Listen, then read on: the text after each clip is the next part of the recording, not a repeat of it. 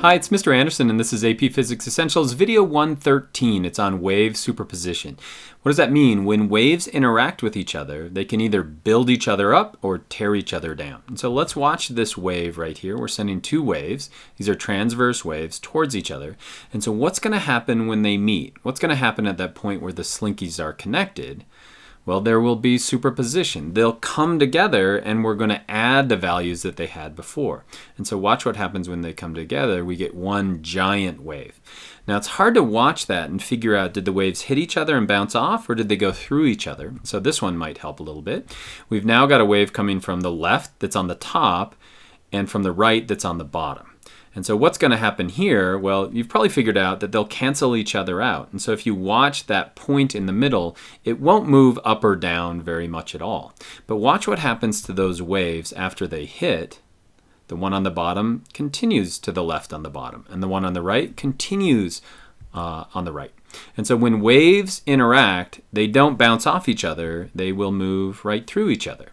But as they move through each other, they will interfere with one another. And that interference can be constructive. In other words, when two waves come at each other, we build one giant wave. Or it can be destructive. In other words, they cancel each other out. But superposition is that idea that when they're together, we add those two values together.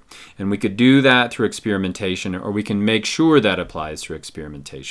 And so if we look at this, now we're adding a transverse wave from the left and a longitudinal wave from the right. And so watch what happens is that they move right through each other. And so if I take a picture of right when they're together, what we're doing is simply adding wave A plus wave B. It's very simple. It's almost like algebra as a way to think about what happens to the waves. And so if we have two waves that are in phase like this, and so let's add numbers to it. Let's say this wave here is 1 centimeter above equilibrium, and this is 1 centimeter above equilibrium. Then what's going to be the constructive wave of those two together? Well, it's simply going to be, let's add them up, it's going to be 2 centimeters above. Or right here it's at 0, at here it's 0, so here it's also going to be 0. Now we can also have destructive interference, and that's when it cancels each other out. So let's look at that. This one, let's say, is at 1 centimeter. This one right here is at -1 centimeter. And so what is the destructive interference? It's at 0. In fact, it's at 0 all the way across. Now sometimes we'll send waves back and forth, and we can create what's called a standing wave.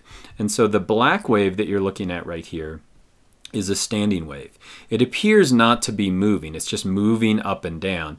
But now let's concentrate on the blue wave. What's the blue wave doing? It's moving to the right. You can see it's transferring its energy to the right. It's then reflecting back, and now it's the red wave that's moving back to the left.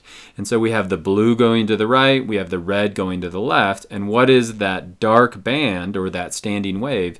It's the summation, it's the superposition of both of those waves together. So I can just randomly stop this video right here. And so why is it really tall here?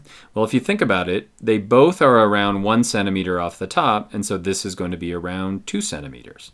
Why is this one not moving at all? Well, this one's, we'll say, about 1/2 centimeter above, and this is -1/2 centimeter, and so this one's at 0. And so in fact, no matter where we go along the way, these areas right here, we'll talk about this in a future video called nodes, it's total destructive interference, where it's not moving at all. And then if we look at these troughs right here, or these antinodes, rather, those are going to be areas where we have total constructive interference. It's coming together.